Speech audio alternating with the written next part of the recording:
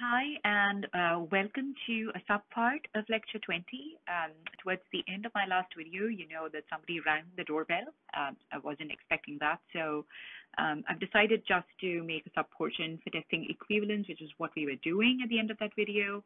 So to test equivalence, like I said, you have to start with PQ and then go to the left-hand side, do the things in the parentheses on the left-hand side, and then move on to the right-hand side. Right? So this entire truth table is for the left-hand side and only the left-hand side, and not P or not Q, right? In the next lecture slide, I will show you not P and Q. So you start with P, true, true, true, false, false, true, false, false, right? With both P and Q. And then you move on to negation of P, then negation of Q, and then negation of P or negation of Q. So take column A, negate that in column C, take column B, negate that in column D, and then you put together column E, which is basically column C and columns D put together with the semantics of OR. So false, false is false. False, true is true because you only need one proposition to be true for your semantics of OR to give you a truth value. And then true, false, true, and then true, true, true. So now what we do is, and once we have done with this, we move on to the next truth table, which is the right-hand side, right, which is negation of P and Q.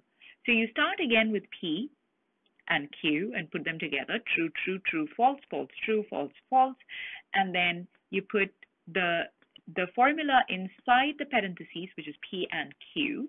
So this is just a regular truth table for P and Q. So true, true is true, true, false is false, false, true is false, and false, false is false.